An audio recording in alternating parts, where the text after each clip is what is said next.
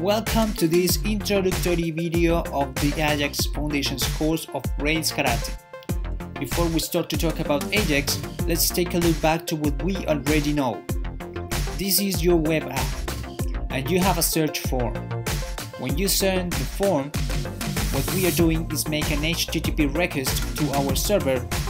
We send some data and it will send back a response with the results, causing the reload of the page.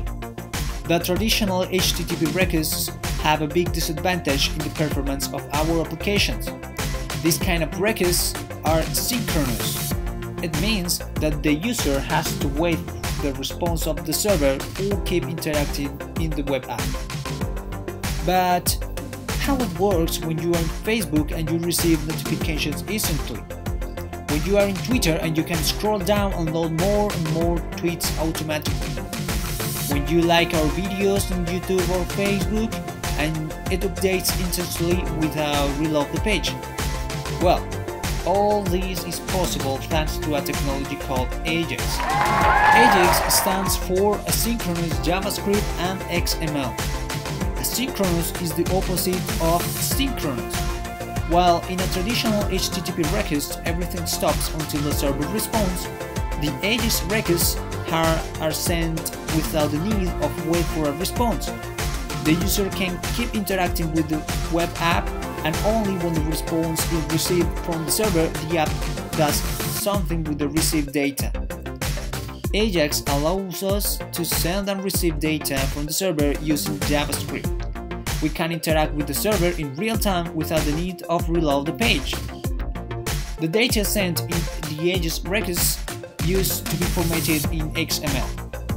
That's why the X in the name Ajax. However, now the format used for send the data is called JSON. We'll talk about it later.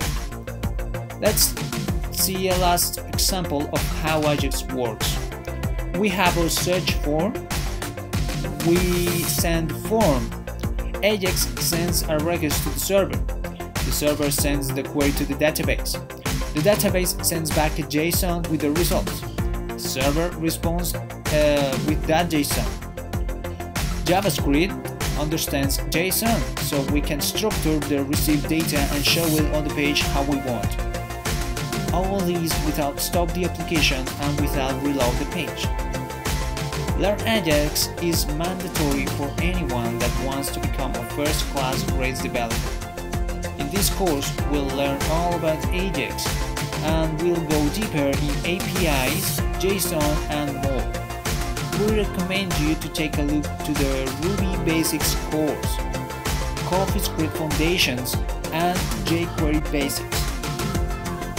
If you want to know more about the courses and material we have for you and for free, go to railskarate.com. Do not forget to follow us on Twitter and Facebook so you won't miss our exclusive content. See you in the next lesson. Bye bye.